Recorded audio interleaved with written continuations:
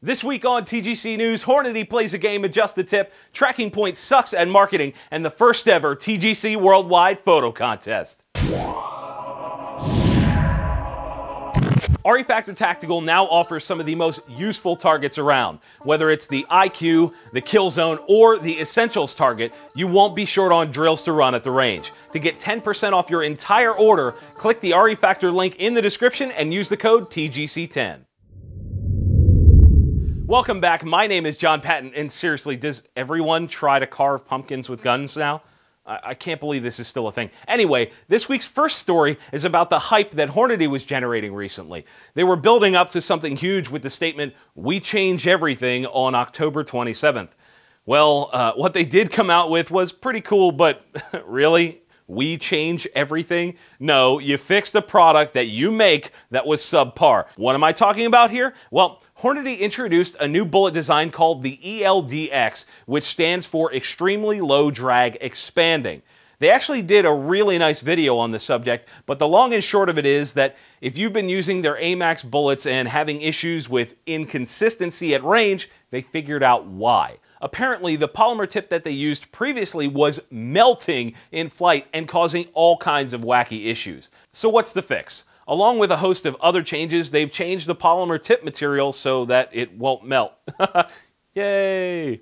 On top of that, they're claiming that these new bullets will be able to expand consistently at all kinds of ranges, which is pretty cool. However, I'm not really one to believe a claim like that without seeing it firsthand, so hopefully someone will get a hold of some of these and do some testing on video. One of the other claims they made is that they can consistently place the polymer tip on the bullets way more accurately than normal open tip match bullets. I've seen this firsthand. The open tip match bullets kind of are really uneven. It's ridiculous. So much for match, right?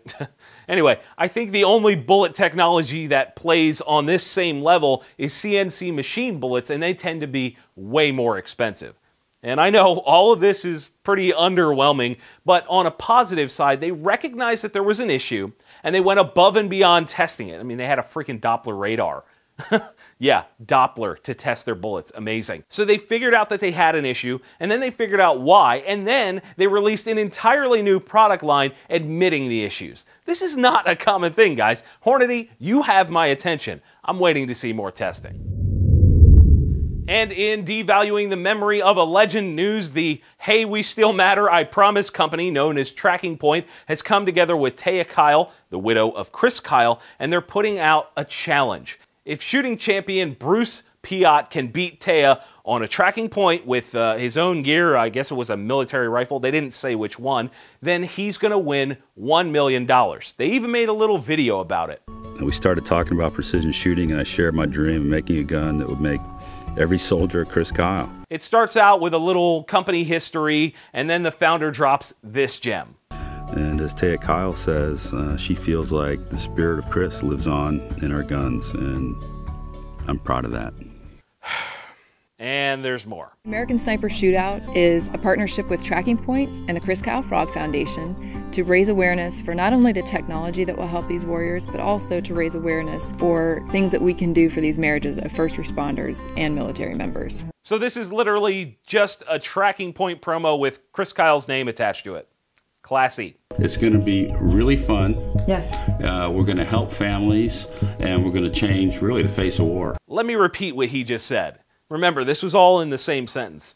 It's going to be really fun. We're going to help families, and really, we're going to change the face of war. Okay, hold up. First of all, are you helping families at all by putting $1 million on the line for a competition that may only bring in a couple thousand in attendance? No, you're not. You could give that $1 million to those families and skip the crap. And seriously, bro, if you were going to change the face of war, don't you think that would have happened before the company was run into the ground? Or perhaps this high-stakes shooting competition that has nothing to do with war is your ticket?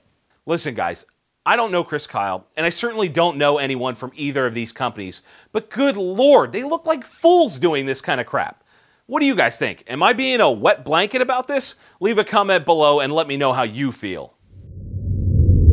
All right, TGC Worldwide, that's my new pet name for you guys. It's time to stop putting liquid paper on a bee and listen up. we're going to have some fun. Every month going forward, we're going to have a themed photo contest. At the end of the month period, I'm going to give away a small prize pack to the best photo as voted on by you guys at home. We'll be doing that at the end of the month. In order to be entered, you need to post your picture on the TGC Facebook page, or on Instagram, you can tag each picture with @TheGunCollective and hashtag TGC Worldwide. This month's theme is simple, EDC. Post a picture of your everyday carry gear, whether it's super creative or just a really cool setup. We all want to see it, and we're all going to vote on it. Again, post it on the TGC Facebook page, or you can tag me on Instagram. This is going to be a lot of fun, guys. Send it.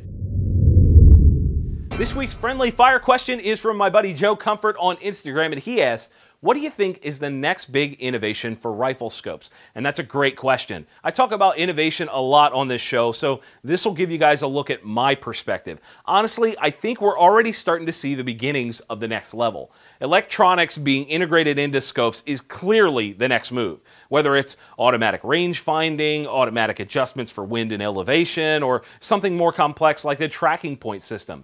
We're going to see some wild things in the next few years. And I know I crapped on tracking point earlier in the show, but that does not negate the fact that the concept behind those rifles is freaking incredible. Anyway, Joe, I hope that helps. I think electronics merging into optics is going to be the next big leap forward. My friendly fire question to you guys this week is a fun one since this episode has been so freaking salty. If you had $3,000 and can only buy one rifle, one handgun, and one shotgun, what are you going to buy? Post your answer below. If you want your question answered right here on the show, you can post that over on Facebook.com/TheGunCollective or post it on Instagram and Twitter using hashtag #FriendlyFire. The Connect QD M-LOK mounts from Kinetic Development Group offer the fastest and simplest way to get your M-LOK attachments securely fastened to your gun. With 3-slot Picatinny and bipod mounts currently available and 3 more versions coming soon, you'll be sure to find the mount for your needs. To get 10% off your entire order, use the code TGC10 at kineticdg.com. That is it for this week's show. Guys, you know what to do if you enjoyed the episode. If you didn't, let me know down in the comments below so we can talk about it. Do not forget to subscribe. You won't want to miss a single week of the show. And as always, thank you all for watching. We'll see you soon. Hey, did you watch last week's show? Or maybe the one before that? And did you subscribe yet? You need to do that. Click right here to subscribe. Do it now.